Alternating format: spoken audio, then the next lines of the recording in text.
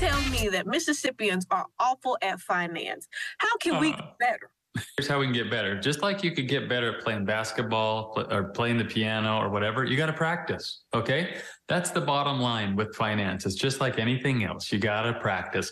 And even if they don't teach it very good in school, or even if you're not actually that great at it at your house, if you get your kids practicing this stuff, they're going to get pretty good at it.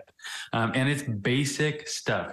It's doing chores, earning money, right? Like very basic, earn some money. And then once you get the money, you got to manage it in a balanced way. If you just earn it and burn it, then you're just going to be sitting with no money. Okay. This is not how it works.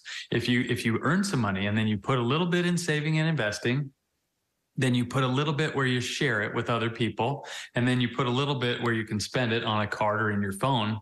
Aha, that's when you start learning how to do this stuff a little bit at a time. So that's what we built, of course, our Busy Kid. Literally, it's a little ecosystem to help kids learn how to do this stuff before reality comes smack them in the head and they don't get it. Right. And then they just make a bunch of mistakes and they're a disaster like the rest of us. And we got we got $1 trillion in credit card debt. So now don't earn and burn is a word for pretty much everybody, right? Even adults. Yeah, so when you're thinking about this for adults and also for kids, is there something in there for everybody at this point? Yeah, of course. This is exactly what we do as adults. We go to work, we earn some money. Usually we save and invest some of it in like a 401k or something. And then we share some of it, right? We give it to church or charity, something we care about. And then we spend the rest, and we spend it on a card or in our phone. Like that's exactly what we do as adults. So this is for everybody. You're right. If you just stick with the earn and burn, you're never gonna have any money, and you're just gonna be spinning your wheels, right? And what you really want to do is start earning and doing those three things over and over and over. And then next thing you know, you're like, holy smokes, I got some money. I've got 6 kids of my own. Okay. 5 of them have already left the nest. 1 of them's left.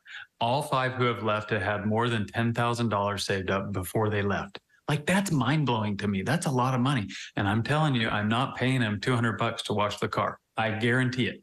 Okay. So, and the 6th one, he's on his way. He's almost there. So this is doable by anybody. If you just set it and keep practicing, just like you want to get better at shooting hoop, that's what you got to do. You got to practice, right? Same thing with piano, same thing with money. So stick with it, practice, practice, practice, and you're going to get good at it because you're going to get tired of getting burned, right? It works. Look, I get burned sometimes. I'm like, yeah, I try to put money to the side. Then I'm like, ooh, I could, just look $200 at the savings, and then $200 ends up being $1,000. So, what type of techniques do you have for kids, especially for parents, right now? If you can give them one thing before they go to your website to find out more. I would say parents, don't freak out about this subject. I think a lot of us are just like overwhelmed by it, or think, you know what, I'm not actually that good at this myself. I'm in the hole, If you just get with your kids and be transparent with them and say, listen, guys, I stink at this. I wish I was better. I work like a dog. I go to work every day. I earn money, but I'm not actually that great at this. I want you guys to be better. And so we're going to get on this program here. We're going to start balanced financial every time we earn money, and we're going to break this cycle.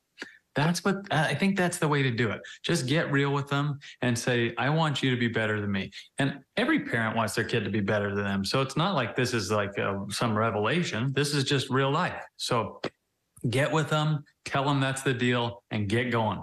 And if you can get that when they're young, you're setting them up for success. They're going to leave your house and never come back, except when they want to visit, which is perfect. Awesome.